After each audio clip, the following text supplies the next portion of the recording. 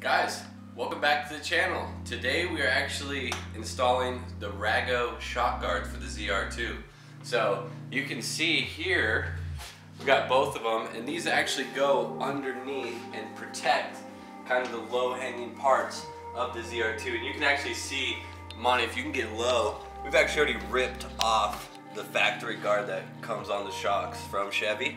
So this is honestly something we should have put on as soon as we bought the truck, because we've already had, zoom in here, Monty, you can already see some pretty aggressive trail damage on these shock mounts and actually on the physical shock. So you guys are going to be wheeling, I would suggest putting these on as soon as you buy the truck, because they have no protection from the factory.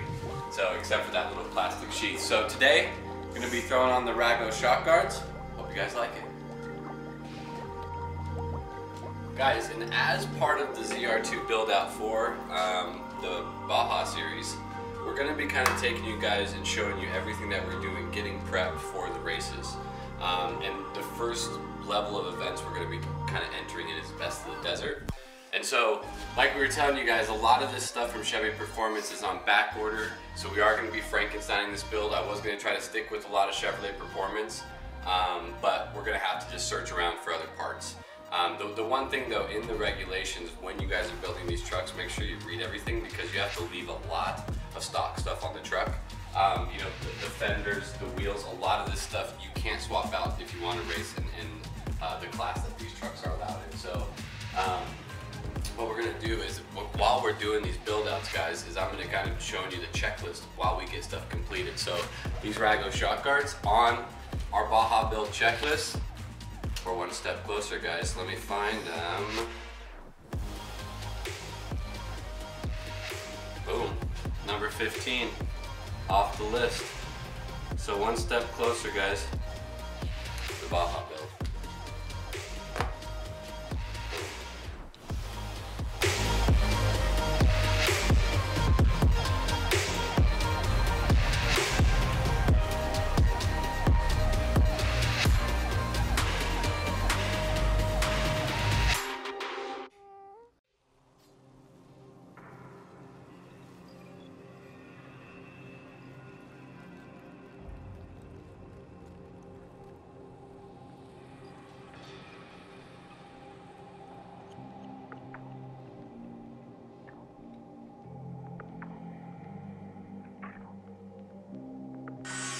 Alright guys, we just got the first shock guard off.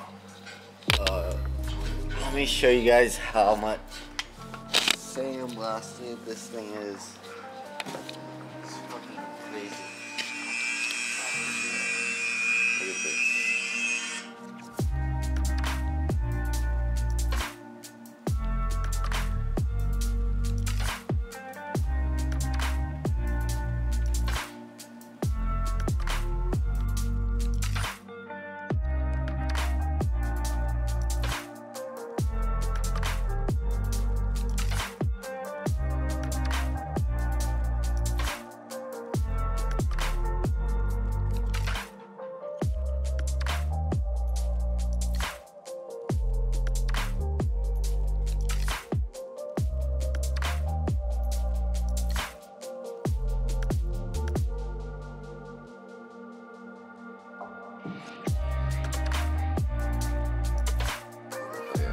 Alright guys, so right now we're putting in this Rago Shock Guard in there, so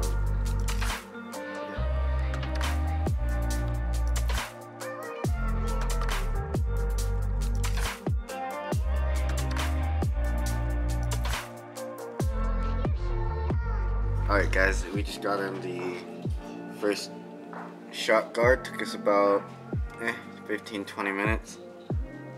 So yeah, all we have to do is this next one and we're done.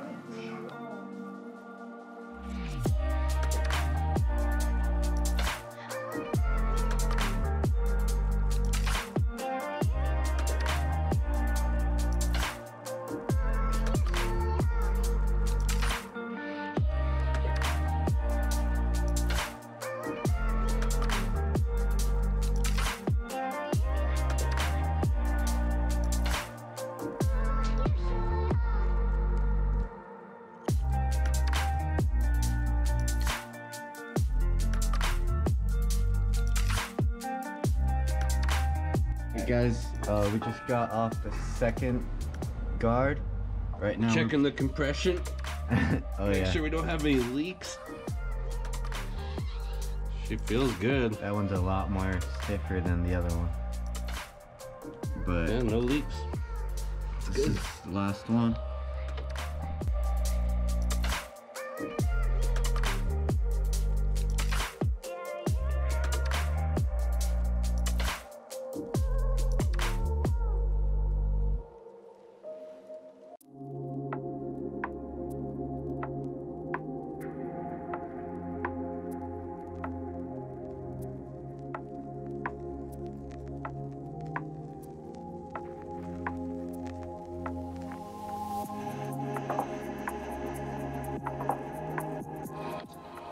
That's a wrap on the Rago Shock Guard install.